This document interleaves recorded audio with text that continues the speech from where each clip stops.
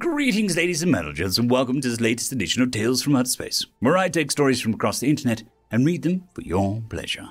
The channel is blazing its way to 100,000 subscribers, so I have a little favor to ask. If you're not subscribed, could you please do so if you enjoy the content? And please don't forget to like. Also, if you could drop a comment down below that says 100k, that would be awesome. It increases engagement and helps promote the video. Anyways, onto the story. Why Can Humans Do Everything? Written by Captain Candy. If you have opened this file, then you, like myself, have begun to wonder why is it that any individual human can do seemingly everything. Normally, races like my own, the Spalding, have specializations: engineering, science, medicine, and even in those fields have further specializations. Electrical and mechanical engineers, for example. Every race in the Galactic Council is like this. Every last one, except for the humans.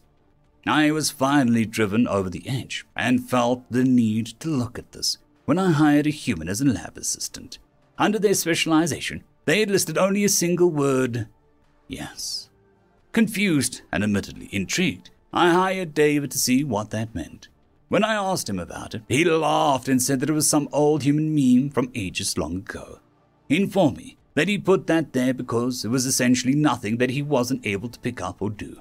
Skeptical, I asked him if he could resequence my species' genome to have orange skin and purple suction cups. In no more than an hour, he returned to me with a genetic sequence clearly derived from my species with those exact details. At this point, I thought that he must have a degree in genetic engineering, so I assigned him to instead construct a small-scale nanite swarm for waste disposal purposes. Essentially, a high-tech shredder. This time, he didn't come back for about 6 hours, but he indeed was holding the device that would house the nanites. Baffled, I asked him how he did that in such a time span. His response was something about a 3D printer not allowing the making of some of the parts, so he had to take a few hours to override the safeties. At this point, I listed off a number of tasks that normally would have taken teams of specialists to do, and paid him in advance. 2 weeks. It took him 2 weeks to do what would have taken several teams months. Curious, I asked him about the specifics behind this, and oh boy, did I get an answer that threw me for a loop. Here, I recorded it. Have a listen. So David, how is it that you can do all of these things so quickly? Oh, that's easy. I just download apps and tutorials from the Quantranet. You know, the human quantum internet. The what? I understand the internet and the quantum, but the two don't mix in my mind. What do you mean? Come on now, seriously, Doc. I know every species that makes it to warp travel has at least some basic instantaneous communication. And I know a solid 60% of species up here have internets on their home planets. Have none of you ever considered, linking the two together, giving instant access to all the information on your species' internet, anytime, anywhere? What? No. Only the most basic messages can be sent through unless you scale up the port used for entanglement, but that would cost trillions. We use them for military communications and scientific missions only. Are you telling me that the humans all have 100% access to all the information at all times? Doc, now you're going to have to make me tell you a story. All right, get a chair. This one is going to take a while to go over. Okay. So back in the early 21st century, humanity was playing with our quantum understanding of the universe. We finally figured out how to use quantum mechanics to run computers. Hooray, us! Of course, at first they were basic and were made to do parallel processing of multiple data values simultaneously. Now, while this did increase our understanding of our world and our computing power by a considerable margin, orders of magnitude in fact, the ones we made were crude and simple, to be polite. But looking back at the fact that they functioned at all was pure luck on our part. They were crude things. Now, after a few years, only 5 or 6 of the quantum core computers being a thing to the public, some genius came up with an idea and got to work on it.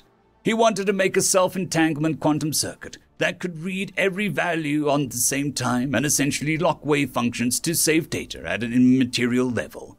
It was a brilliant idea, really, one he did eventually succeed in doing. But before he got to his primary goal, he did something totally by accident.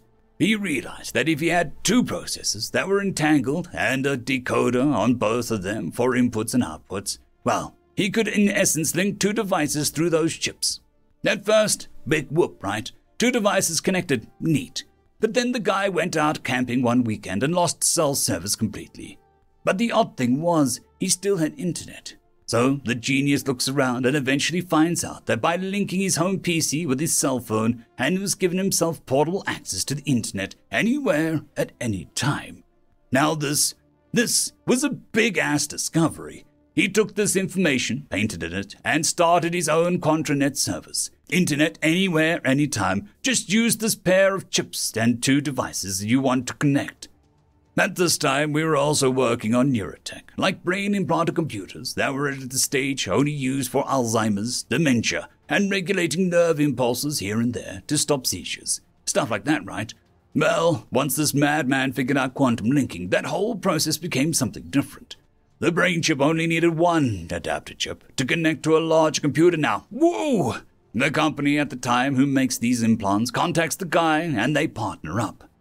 In a matter of only a year, the 2 have it cracked.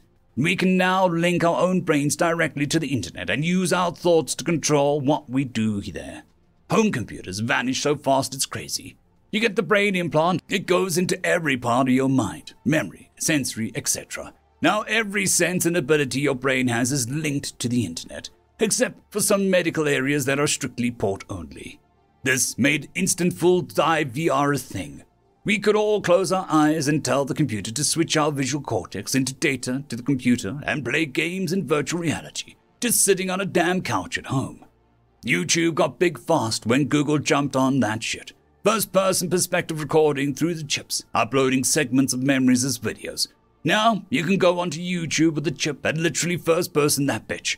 Suddenly, you've got a first-person experience of pretty much anything you'll want. It's a golden age for learning, entertainment, and oh my god, I don't even want to think about the orders of magnitude of wealth the porn industry grew. So that's it, Doc. Ever since 2062, essentially humans have had the ability to experience anything in first person that they want to.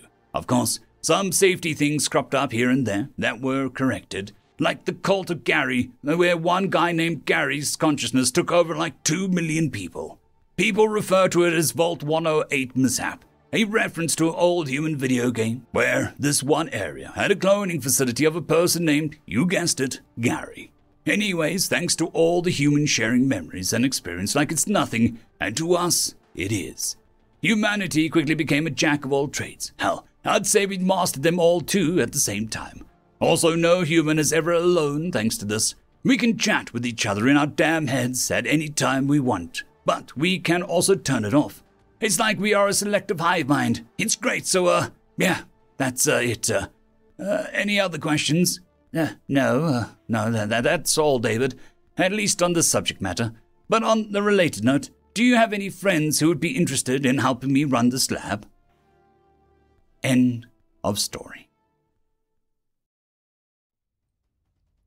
Story number 2. War is War, written by EchoingCascade. On a late-night galactic show, Admiral Armstrong was being interviewed by a host, she who sings no false praises, an Aeon woman. The red-skinned humanoid alien was discussing the current troubles in Sector 421, where the Imorax and the Arturians were on the edge of armed conflict over resource-rich planet Pariax 4.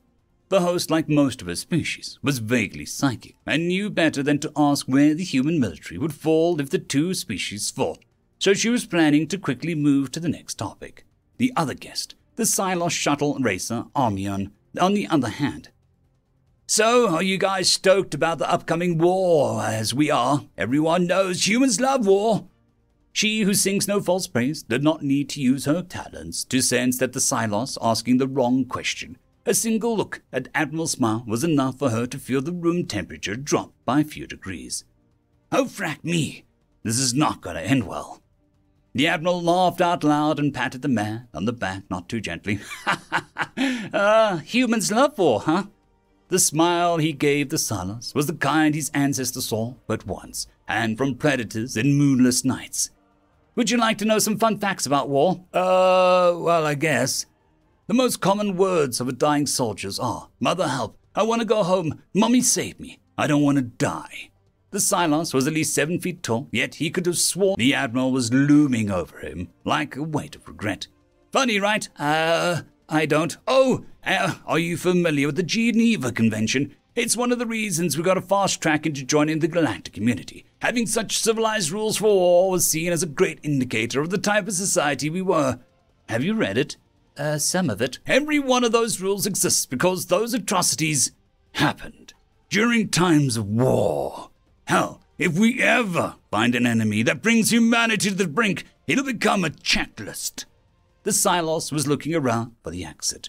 The only thing keeping him in place was the glare from the Admiral pinning him to his chair. You all want to know the stance of humanity on Periax's 4 situation. If I think it might become an open war, I'll bring my dreadnought to the planet, commandeer a relief fleet, and evacuate both sides, and then crack that planet to pieces.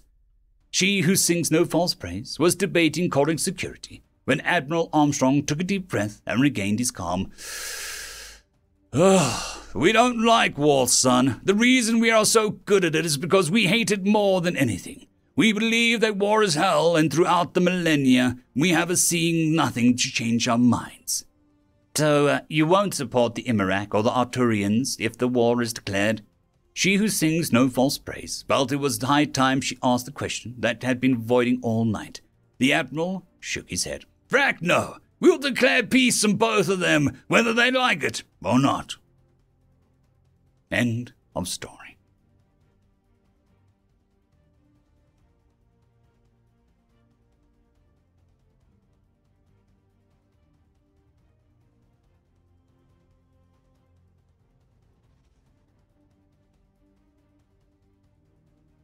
I would just quickly like to thank the T5 peeps. Dragon Soup, Cold War Boomerwaffen, Severin Cerberus, Red Panda 121, Leslie 517, Bushmaster 177, Caspar Arnholtz, Cam Maxwell, Sans the Skeleton, Lightjock, Dragzoon WRE, and Lord Azrakal. Thank you very much.